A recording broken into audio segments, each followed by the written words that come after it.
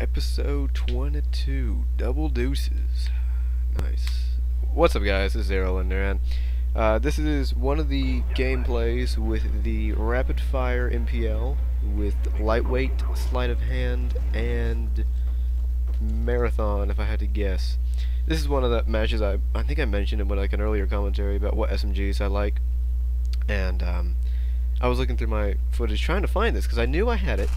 I knew I had it, but I could not find it. It took me a while to get, because I have a lot of files on my computer I haven't named, and I really need to get on that.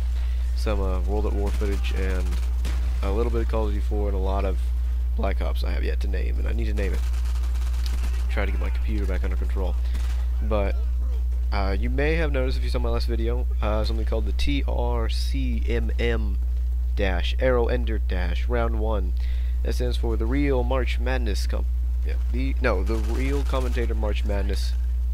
And Mr. Nappy Boy is heading it. He's doing it on his channel. He has about 700 subs, I think. I'll probably post a link in his channel in the description to his channel. But it's a competition. If you didn't know, Woody's Gamertag and UkranianLimbs, I think, is having like this March Madness competition with all these huge channels.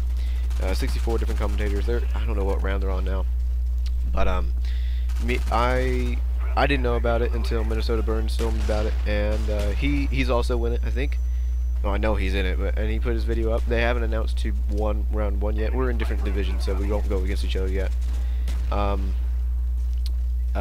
also post probably the competitor for this round in my channel in the description, because I liked his video that he put up, and yeah, all the titles have to be the same. The only difference between each title is the uploader. Then you send the message to Mr. Nappy Boy. He looks at it, but then he's not the judge. He has different judges who are unbiased, and they decide who is the best, who put the best video up. You can go to the next round. And if you don't know what March Madness is, it's pretty much like the most important time for basketball. It's a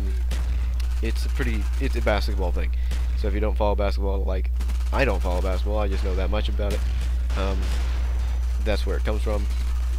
As I drop shot some people with the MPL, I like the MPL. I mean, with rapid fire, it has almost no recoil, and it's probably the second best SMG, because in this game, like, you know, nothing stands up to the 74U with rapid fire. It's ridiculous just how overpowered it is compared to the other small machine guns. Now, from a range, yeah, assault rifle probably beats it out. But in my mind, it's no worse than the UMP and Marfa 2, and then it's no worse than the what's it called? Oh my god, it's a very overpowered small submachine gun in World at War. MP40. There we go. Thank God, finally figured it out. Yeah. And in Call of Duty 4, I don't think you had really a overpowered one. Even though the MP5 could be called overpowered, you got it at a really low level, and it was a very good gun. Like, I would still use it even though I'm like level 50, and so you can call that overpowered. I call that balanced, because if you have a powerful gun at the start. But that match is over.